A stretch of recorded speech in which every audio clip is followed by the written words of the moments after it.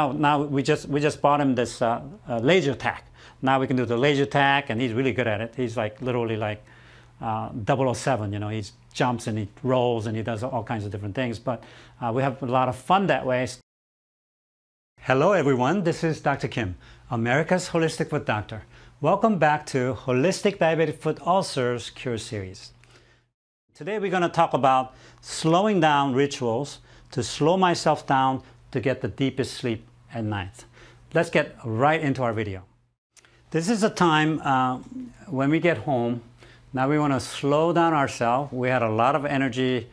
We were working, we were out walking, we were exercising, all that to really get our energy really high and use up as much energy possible to really start slowing down so that we get the deepest sleep at nighttime. So what do I do for dinner? I make sure I get my bone broth soup. I try to do it at least 3 times a week, maybe more if possible. We Koreans eat a lot of bone broth soup already. We do, chicken soup, we do beef soup, we do all kinds of other herb soup.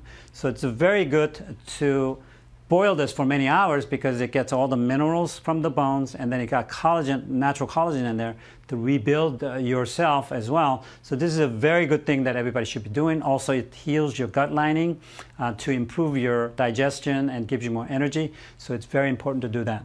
Now kimchi, you can see the kimchi. I don't know, some of you may not like it. Some of them are really spicy, but most of them are not. And you can even see the white one too. You don't even have to have all the spices.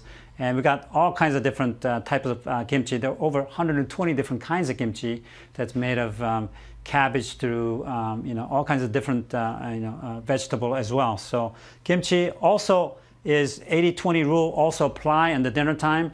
A lot more vegetables than the brown stuff, the meat, right? So you have to make sure that you get a lot more vegetables, 80-20 rule. One of the things that you have to really make sure is that you don't eat too late at nighttime.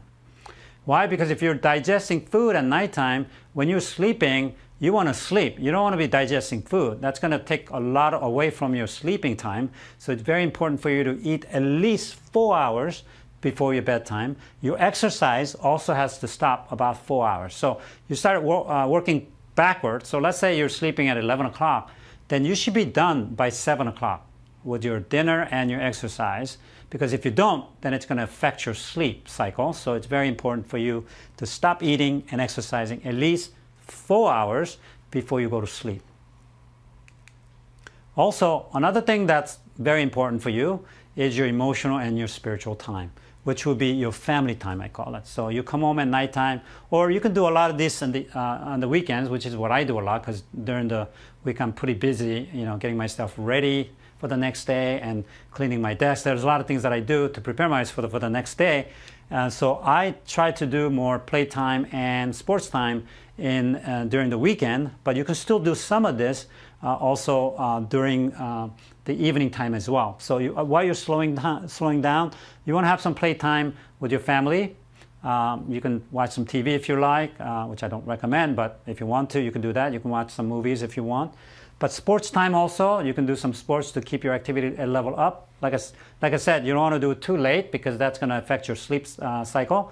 But we want to make sure that we spend some time with our family. So we get so busy, and I'm just as guilty of that. When I get home, I want to clean my desk and get all my stuff, put away. But my son's been waiting all day now to play with me. So I have to make sure that I allot 30 minutes of my time to do whatever he wants to do. Sometimes it's hard to do. I want to do certain things, but I want to wait for him and say, what do you want to do today?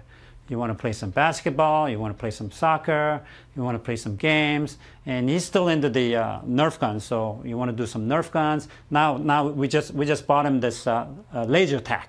Now we can do the laser tag, and he's really good at it. He's like literally like 007, he jumps and he rolls and he does all kinds of different things. But we have a lot of fun that way. This kind of slow yourself down from all that tough day. You had a lot of activities, but now you're kind of in a different activities, but you're in a slowing down mode, spending time and reconnecting with your family. It's a really good time for you to spend with your family. We're about halfway through my evening slow down rituals. If you enjoyed this video so far or learned something new, leave a word evening rituals in the comments below. If you'd like me to elaborate and go deeper into a specific topic, please write, tell me more about blank, such as bone broth soup, probiotics. I'll soon make a video on that topic for you. Be sure to also give this video a thumbs up. Continuing on the evening slowdown rituals, this is what I have to do daily, at least 30 minutes to an hour, to prepare for the next day. This is the very important time because if I'm not prepared for me, I can't go to sleep at night. So I have to clean my desk, which is one of the main things that I try to do. I also pack my bag to make sure I'm prepared for all the meetings tomorrow, seeing patients tomorrow, whatever I have to do tomorrow, I'm packing my bag to make sure I have all the things that I need for tomorrow. To-do list and schedule. Obviously, I have to-do lists everywhere. I'm kind of person that has to look at it, be able to be reminded. I call it the anchor. You need anchors in your life to remember things. So I have it written down. I carry a book for myself. I have two different areas, one posted, one right next to my desk, so that I can see what's coming. I can see the whole month calendar. I can see my daily calendar, and I see my yearly calendar. Everything's there, so I try to look at it every day to kind of memorize what's happening, because if I don't do that, I'm gonna easily forget. There are a lot of functions that my son has to go to. I have to help my wife on doing something, and when I get home, the work never stops. There's always something breaking down at the house, right? So we have to fix that. I have to have people come over and do it. You know, there's a lot of things you have to do, so you have to have a to-do list to make sure you don't forget anything, and then you schedule everything so that things are prepared ahead of time. So it's a very important time for me to do that. Email cleanup, my rule. You don't have to follow my rule, but my rule every day is my inbox is less than 10 emails. Well, a lot of people think it's crazy, but I do it. I put it away, I file it away. If I have to put away and read it later, I leave it there until the weekend to catch up and make sure I respond. I try to respond to all my emails within 24 to 48 hours.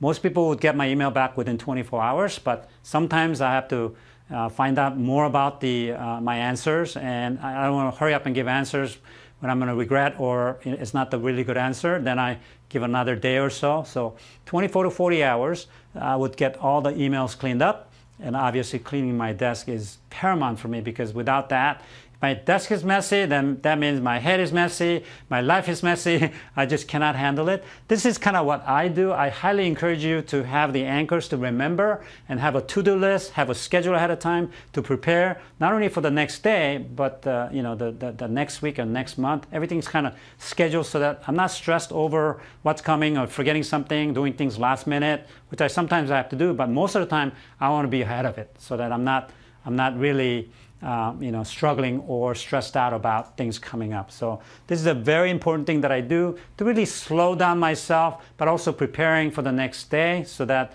I'm not as stressed on a daily basis. Evening supplements, you can't forget my supplements. So far we got the waking up supplements, I got the morning supplements, I got the daytime supplements. Now we got the evening supplements. Magnesium is a relaxation mineral. I highly recommend for people. A lot of people are constipated. I don't have that problem because of the magnesium. Now, magnesium is difficult because you don't want to take too much because it's going to give you diarrhea.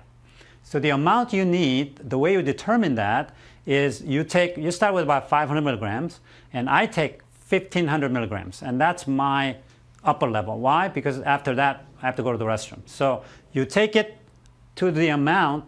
Most people maybe 1,000, 1,500. When you take that, you have to go to the restroom, right? Or if you have a diarrhea, that means that's too much. So you lower that a little bit, find that level, and take it every day. Magnesium does over 600 different things in your body. It does a lot of things, but one of the main things is to relax you, so go to the relaxation mode and get you much better sleep at nighttime, and makes you go regularly, right? So it's very important as well. Now, Stress Less, this is one of the products that I have in my office. It's called phosphatidylserine.